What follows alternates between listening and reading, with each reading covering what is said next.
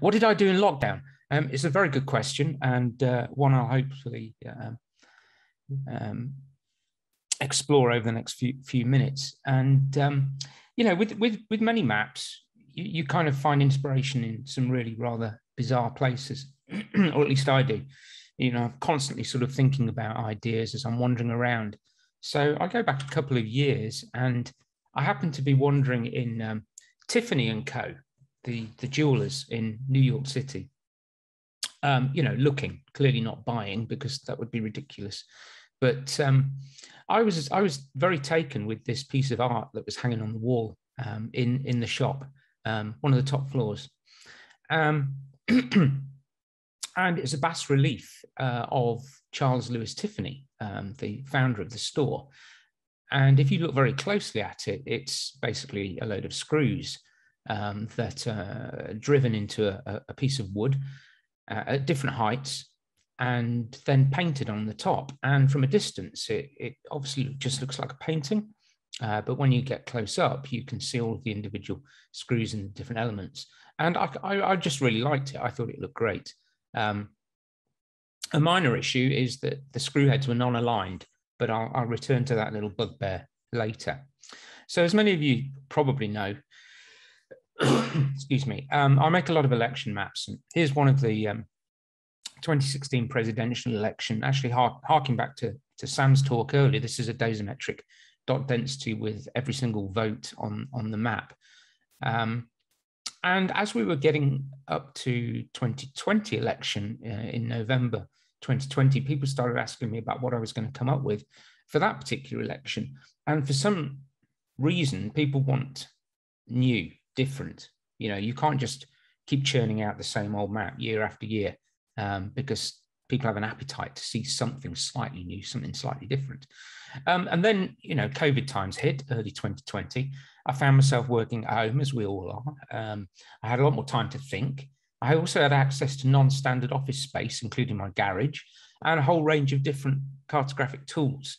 And I recalled that screwed bas relief Tiffany piece of art, and I started conceiving of a map in my head, a sort of a 3D thematic map. So first up was deciding on what constituted the terrain for the screw height. I've seen a few people make maps of DEMs using screws, but I wanted this to be thematic data. I prototyped using 2016 election results, and here's turnout, which is I guess a proxy for population density. And I decided that was going to be my terrain, where people live as opposed to where they don't. And I'd encode the actual voting patterns differently. So using a GIS that I'm paid to use, I constructed a grid of points. I represented them with screwhead symbols to get a sense of the sort of density and what would work for this map. And I basically settled on a 50-mile interval grid. It was a 1 to 7 million map. It was about 60 by 40 centimeters. And in total, that was 1,162 screws. So screw height and diameter was going to be turnout. I was going to paint some red. I was going to paint some blue. I was going to make some lighter and some darker to illustrate share of the vote. So I needed a base map. And it was time to start building. Rather than go digital, I wanted to do something physical. And in some ways, this is the kind of counterpart to Jess's fabulous map that she's just talked about. I just used power tools instead of very intricate tools. So there was a lot of work I could do without knowing the results. First up, make the base. I basically used a piece of old kitchen butcher block countertop that I had lying around after we renovated our kitchen. And I cut the base to 70 by 50 centimeters to accommodate the map size and scale, and used power tool number 1, which was a circular saw with a very blunt blade. So top tip, always use a sharp blade. Once I'd locked in the dimensions of the base block, I exported the map from the GIS that I'm paid to use, and got some 5mm plywood and used a CNC router, which is power tool 2, to cut the shapes of the US states into the plywood and create individual jigsaw pieces almost. And I positioned the plywood states on the base, the butcher block, and I traced around them with a pencil.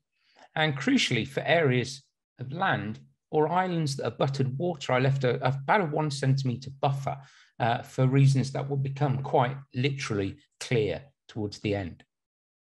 So what did I do next? Well, I got out another power tool. So this is really just an experiment in seeing how many tools I can go through. The plan was to inlay the states into the base itself. So I got a Dremel out. I set the router bit to about 75 millimeters, which gave me the precision to basically chisel out or hollow out the outlines I'd drawn. But I needed a bit more power to dig out the core of the map itself. Power tool 4. This is a Black & Decker router. This has about a half-inch router bit, which made really light work of hollowing out the core of the map's base. So this is what I ended up with, which looks very rough and ready, but as with any cartographic work, the finished product is going to hide all of this rough work, and no one will ever see it except you. Today, that's it. So I placed the pieces into the inlay just to make sure they fitted. I also used power tool number 5. We're back to the Dremel, but now with a flexible attachment and some sanding bits to make minor modifications, make sure everything fitted well. You know, you obviously want to make sure all the bits on your map fit together nicely. In the meantime, I did a bit of nerdy research into wood screws, and I went down all sorts of rabbit holes that I really probably shouldn't have done, and found all the different gauges and lengths which they manufactured. I decided on 10 different screw sizes to create 10 classes of turnout values, and screws would have larger gauges and larger screw heads, as well as being taller for a higher turnout. And with that, I could determine the number of screws I was going to need of each gauge, diameter, and length. I also calculated the depth that needed to be driven into the map. I confused my metric and imperial measurements, and decided how much of the screw would be protruding. So I ordered up about 1,500 brass screws with a few spares to deal with any changes in turnout between 2016 and 2020. And they sat around for a few months. So back to the map base. This would be around October 2020, about a month away from the election. I primed all of the map shapes with an undercoat, and I laid them out on a table in likely piles of blue and red. I could probably have given many states their final coat of paint at that point. The front 2 piles are pretty much always going to be the same color from one election to the next, but there was a pile of marginal states and unknowns, and I decided to leave them until the result was known, which turned out not to be that simple, did it? So I sat back in November, I marked off the states as the results came in, which ended up taking a couple of weeks due to, well, let's not go there, shall we? And eventually I got around to being able to paint the states without fear of legal challenge, but it did take me a little bit longer than need be. But as you will well know, once you commit something to a map, particularly if it's physical, it stays there. It's very difficult to change. I ended up with a pile of blue states and a pile of red states. And I glued the jigsaw of red and blue states into the hollowed out base with a hole, if you can just manage to see it, for the Great Salt Lake in Utah, because it's just simply too big to ignore. Some bits were quite fiddly. The Hawaiian Islands in particular were really tricky to glue into place. Okay, back to the digital map. Time to sort out where all the screws go. I attributed each point feature with the turnout data, and then classified that into those 10 classes that I was on about. And each screw then had a gauge, a size by shank hole, and size by shank hole size. So I figured out the correct depth each screw must be driven into the map, and I put gauge, shank diameter, and depth as labels for each of the points on the map. And given that this map was absolutely never, ever going to be seen by anyone at all, ever, I left the completely clumsy default GIS legend with 6 decimal places of my data points, which you should obviously never do.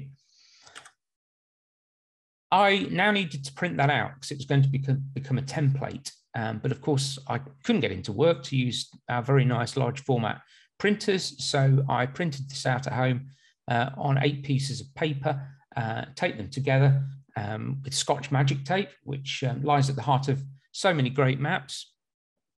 And that became my template that I positioned across the map.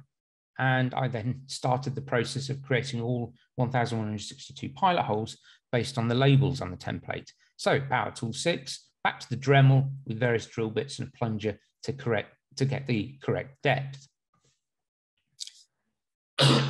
So why did I have to do this process? Why didn't I just drive the screws in? Well, I'd have split the plywood, particularly with so many holes at such close proximity to one another. So this was really necessary. It was a very fiddly part of the process, but really important.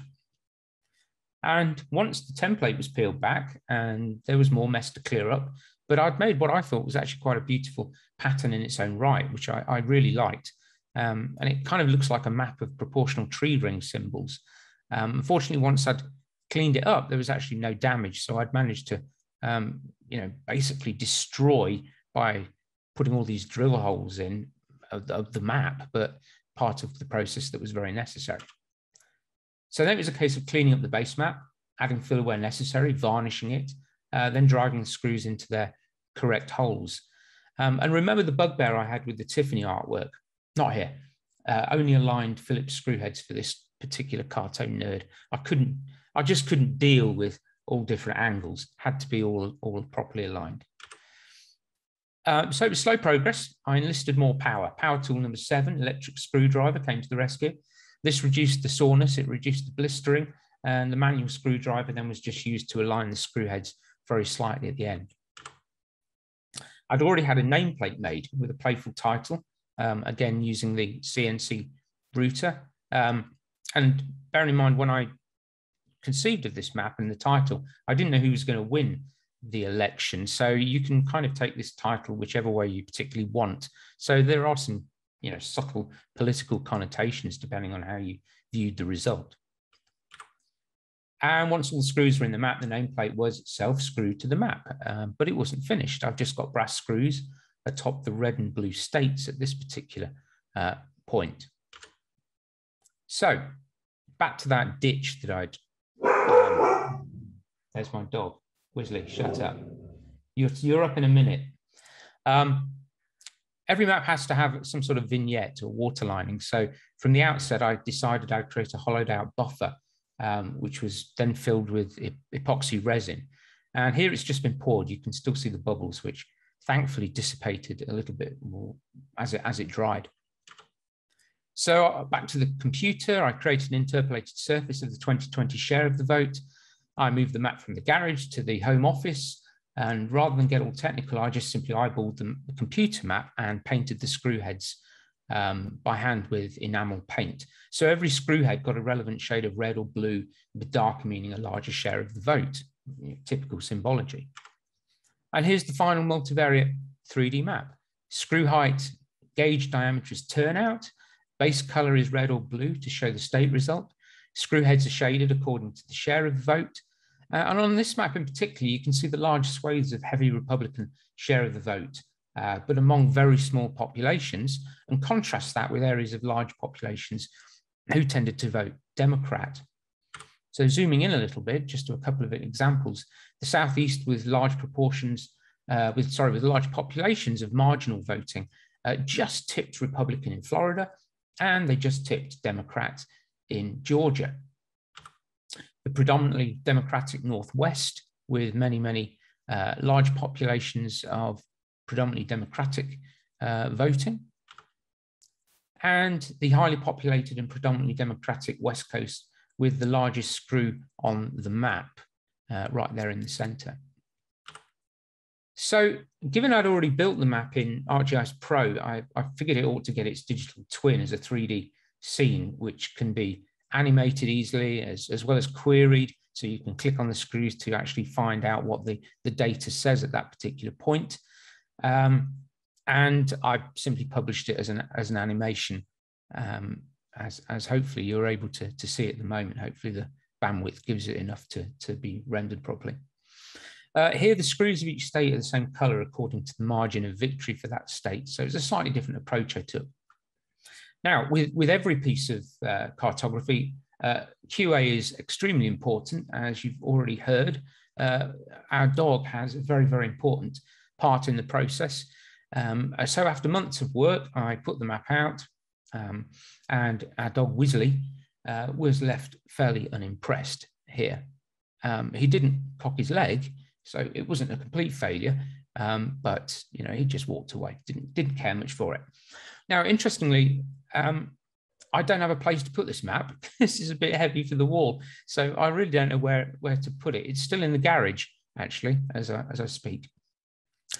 Back to Wisley, though, to be fair, he was more interested in his own map. So I'm actually going to sort of shuffle sideways into a completely different lockdown project just for the last few minutes. I guess it's my second personal lockdown project, but it was really more about our dog. So I decided back in sort of March 2020 that I would make a map of Wisley's walks during lockdown. So we basically strapped an old GPS receiver that I had lying around that I used to use to map ski trails when I was off snowboarding. And I sort of got it out of retirement, and we put it on his collar every time we went out for a morning or evening walk. And then basically imported the track logs into the GIS software that I use, and saw what we had over a year. So I'm just going to rifle through a few examples. The resulting map is deliberately abstract. It's devoid of context to avoid making it too easy to spot where Wisley and his owners live. This is his range for his morning walks in total, all overlaid one on top of each other with a bit of transparency just to give it a nice aesthetic. So you can see where there are more and where there are slightly less. His morning walks tend to be short and local. He stretched out his evening walks somewhat, tends to go a little bit further. When it was cooler during what we call winter here in California, which is when the temperature drops below 30, he preferred longer walks. Obviously, when it was hotter, those are the days when it was over 35 degrees, he didn't venture too far. These again tended to be shorter walks. But I mean, remember, he just does wear a very thick fur coat. So I don't blame him at all. I mean, I wouldn't go out for a walk this sort of temperature. It'd be ridiculous. This was the pattern on days when there was no rain. He didn't care that there was no rain. And he also didn't care when there was rain. It didn't seem to bother him one bit. He'd get a very wet fur coat, and we all got wet, but he seemed to enjoy it. And that was important. His longest walk was a 5.2 kilometer circuit. And his shortest walk was just a couple of 100 meters there and back on a particularly lazy day. And we tend to leave him to decide where to actually go on his walk. So he's very much in control of where he wants to go. He enjoyed his local parks. This is a park called Caroline Park. Lots of little paths that he can go on. Here's another one in Redlands, Prospect Park. Again, lots of nice little paths and routes that he tended to follow. And the golf course closed to play during the pandemic, but it did actually open up for exercise, and they allowed dog walkers to exercise their dogs on the course. So he enjoyed the particularly lush grass of the fairways, although I will note that he has failed to find any of the dozens of golf balls that I have lost on that particular course. Useless. We made a map that emphasized his favorite, his most common routes, I guess you could say. You could split them into small multiples to create monthly summaries of his adventures that evidence his response to heat in particular, but also how interesting over the year he began to connect routes into larger, more connected mental maps, rather than going to very sort of localized specific circuits. He would jump from one circuit that he was familiar with to a whole different one that he was familiar with, and created larger circuits. Wrong way. As I quite often do, I look to the past to inform sort of contemporary visualizations, and this is the famous Florence Nightingale polar area charts graph, but this is Wisley's walks over his year. split by month, and also by minimum, maximum, mean length of walks across the year. I also experimented with 3D space-time cubes, but decided never ever to show this abomination to anyone at all. So please wipe it from your memory. 3D is hard. It often gets in the way and often doesn't add very much to the story you want to tell. So I ultimately settled on creating a long-form 20-minute animation. And I do very much sympathize with Sam's problems of rendering that he mentioned earlier. This is a 20-minute animation that took probably 20 odd hours or so to export and render. And it's a year's worth of his walks, which you can find on YouTube just by searching for Wisley walks. The top hit, by the way, will be RHS Wisley in Surrey, and the walks around that particular set of gardens. But that's why Wisley is named Wisley anyway, because he's named after RHS Wisley. But I think it's the second hit if you look. So he walked 1,332 miles in total. He kept his owners relatively sane. The routes are coloured by frequency of walk to add emphasis. The current walks had an animated worm, or a little Wisley, I guess, and a flash as the walk is finished. There's a cumulative mile count in the bottom left, and a sort of a Wisley cartoon scale bar as well. Although eagle-eyed viewers of a certain age will notice that's actually Rhubarb, the cartoon dog from the 1970s cartoon Rhubarb and Custard. The bar graph illustrates temperature and actually changes in terms of opacity as the monthly sort of timeline across the bottom changes. So as we go from month to month, the map updates that information. Also, it updates the text panel slightly, so you get a little bit of a narrative about what happened in that particular month. And occasionally you'll see place names pop up, like golf course or shop or something else. So if you have 20 minutes spare to just sit back and watch Wisley walk for an entire year, then take a look. So that's pretty much it. That was me in lockdown. I also, as you probably imagine now, developed a fetish for power tools over the year. And this last one was particularly good fun, but it's a completely different talk. And you'll be delighted to know that I was prevented from using it to dig out any form of map in the garden. Although I did get rather tempted at some point. Maybe that's a project for the next pandemic. So with that, thank you very much. In terms of real work, I wrote another book. So there we go. Thematic mapping. It was published last week, and it's basically a shed load of maps. And with that, that's it, Paul. Thank you very much. Thanks, Ken. Amazing to see what you've been up to in lockdown. Two really great projects. And just to say before we move on, they're both up for awards as well, aren't they? If I remember rightly, have I seen those both? Yeah, I throw some stuff in every year just to have fun. Okay. Well, good luck with those tomorrow anyway. Hopefully they do well. Did you own all those tools? Have you gone out and bought those specifically for? I actually bought the Dremel. Right. But the rest? The rest I had lying around from various DIY projects, and you know, why wouldn't you go out and buy power tools? I mean, there are some that I wanted. I mean, I fancied a really nice big table saw, but I just couldn't justify it because I just simply needed to create one straight line on that butcher block. So the circular saw did the job, right? I just couldn't justify it. I probably didn't even need the giant mechanical digger at the end, but that was fun. Just hire that. Going around. You've done a bit of landscaping as well, I'm assuming. Well, I was actually digging holes for trees to go in. So, okay, you know, enough. Pretty mature trees. So it'll be interesting to see your next project. Well, it's actually really, I found, generally speaking, you know, so many of the cartographers I know, it's not just what they do for a living, right? It's also a personal, it's just something that I call it kind of a geo lifestyle. It's something that you find interesting in almost every aspect of life. And so many people who I know, do mappy stuff on the side, that's detached from their everyday mappy stuff.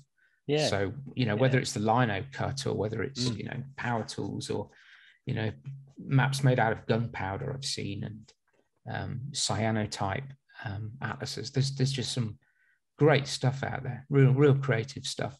Yeah. And maybe that's the outlet, isn't it? Because, often during the day job, you're constrained to an extent, either in specs or with the work you've got to do or the map you have to make. So, having a creative outlet to, go wild on. That's fun. I'd agree. I'd totally agree with that. And I think, Toppy spoke about the 30-day map challenge at the start. And I think that gave a lot of people an opportunity to do stuff with tools and with data that they'd never used before, to have a kind of purpose as well. Because quite often, some people might not have that idea to actually then go away and create something new. So to kind of have that structure that 30-day map challenge gave you, for some people, not for everyone, would have been really valid. So it's really interesting. So it'd be interesting to see what you do with it then, where it ends up. I don't know where to put it. I really genuinely don't. It's just, I've got nowhere to put it. Right. Once I've done it, it's just sat there. And now what? I don't know. Now what do I do with it? Maybe I should phone up Tiffany's and ask them if they want. Well, it looks amazing. I mean, it looks amazing. It was fun. Definitely a work of art.